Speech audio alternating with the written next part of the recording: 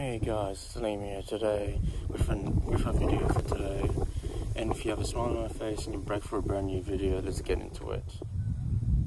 Okay, let's get into it. So, this is going to be about COVID-19 and what the futures of it is going to hold, and what this specific COVID-19 disease is going to happen in the future. And it's not really about what is going to happen, because obviously no one knows what's going to happen in the future, even though we don't have that much cases in Australia. Because in the whole of Australia, I'm not talking about in the location where I live, I'm talking about in the whole Australia, there's only 8 cases or something like that. So yeah, and the reason I'm trying to speak loud because it's too windy, because the video is going to be basically wind and you can't hear my voice. Okay, so yeah,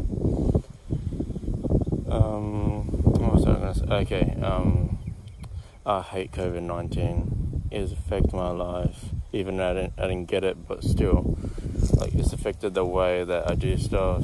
Well, not necessarily now, because it's getting back to normal, which is good. Hopefully it stays like that, and hopefully COVID-19 dies, okay?